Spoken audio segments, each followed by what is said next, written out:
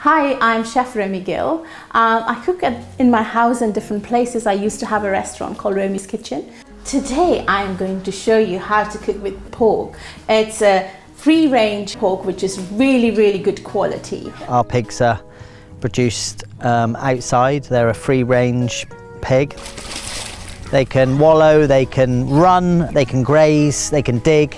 They can do everything that a natural pig would do in the wild, basically. When pigs are roaming around freely, they have more muscles, they have more meatier, and when you're cooking, you can know the difference. It's more flavorful and it's more delicious. Top chefs have become more in tune with how meat is produced, and a slow-grown pig, especially a rare breed pig or native breed that has still got the flavour it was designed to have.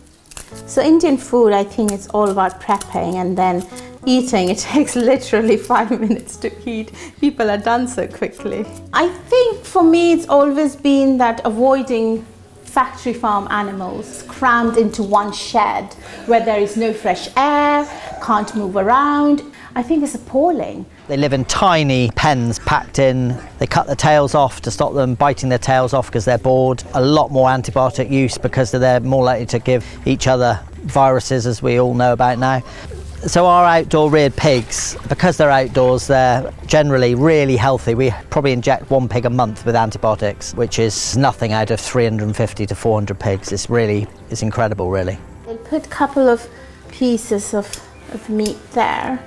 A little bit of chard leaves. So I think eating less but good quality meat for me has always been very important. We want to have less pigs, grow them better and sell them to the end user and engage people in our story.